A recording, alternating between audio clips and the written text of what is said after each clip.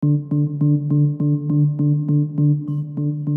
precautions is Recovery Unplugged not taking? Especially as it relates to recovery and addiction, is we have not only licensed clinicians, board certified psychologists, but also medical doctors who are going above and beyond just CDC guidelines. The bottom line is that the safety and health of our clients and staff is the top priority. When we go to pick up a new client, we're dressed in the full suit with the mask and the gloves just to prevent any spread of anything that our staff might have or that the clients might have coming in. We've actually made these awesome little masks here, custom rock and roll music themed masks. They are washable. We hand these out to clients and staff. We wash them daily. We have no more than 10 people in a room at a time. We're abiding by the social distancing guidelines put forth by the CDC. Family members and things of the like are not able to come and visit at this time.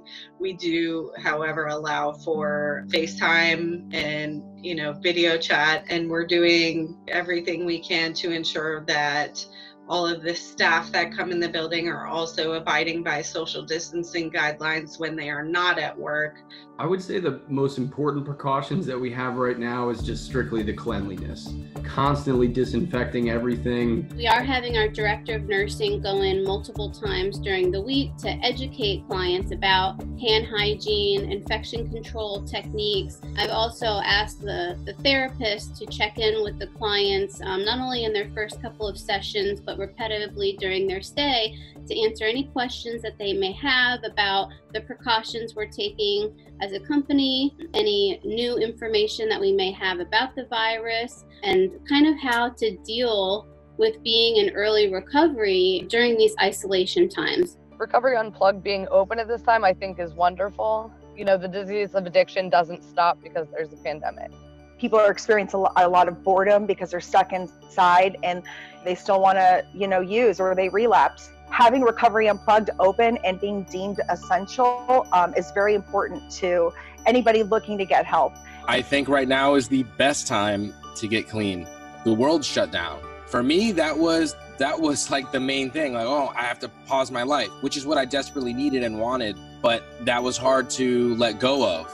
Right now, everybody's life is paused. It is the perfect time to take advantage of that pause. If you can get sober during this time in the world, then you are prepared for any challenge that recovery can throw at you.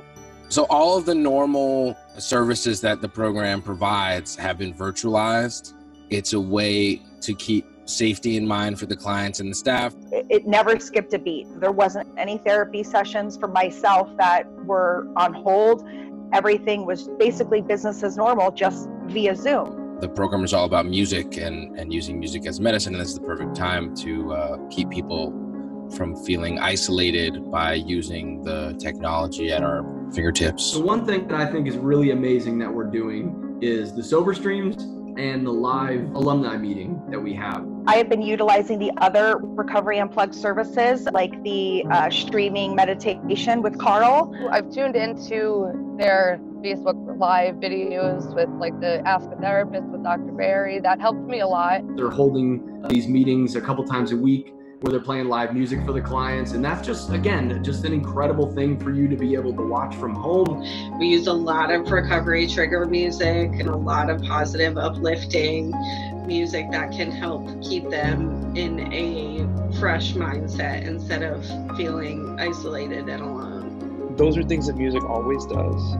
Being able to give me energy when I need it, to calm me down when I need it, to provide me reassurance when I need it.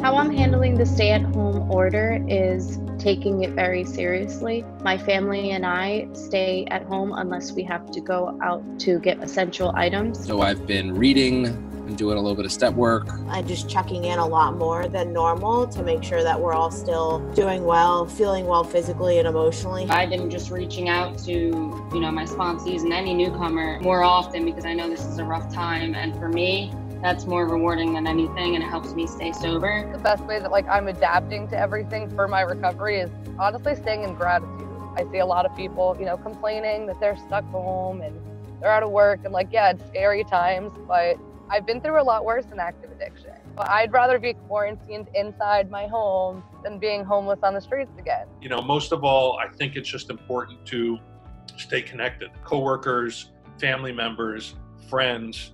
And generally speaking, I think that any song that we could listen to right now would bring us back to a place where we're not like locked down and in a pandemic, which is probably pretty comforting. Surprisingly, the genre of music that has brought a lot of peace for me lately has been alternative. So more recently, I've actually been listening to a lot of classic rock. I would say that a song that's getting me through this time right now is September by Earth, Wind & Fire. It's super peppy and upbeat and just kind of makes you want to dance. I like to jam out to Kenny Chesney, Jason Aldean. Putting on some meditation music and just kind of chilling. Post Malone, Hollywood's Bleeding. He's my favorite. I think ska music is really, that's my feel good. I mean, music is a mood changer. There is science behind it. There's no doubt about it. So it's really important to stay in tune with the types of music we're listening to right now, not to provoke anxiety, but to relieve anxiety.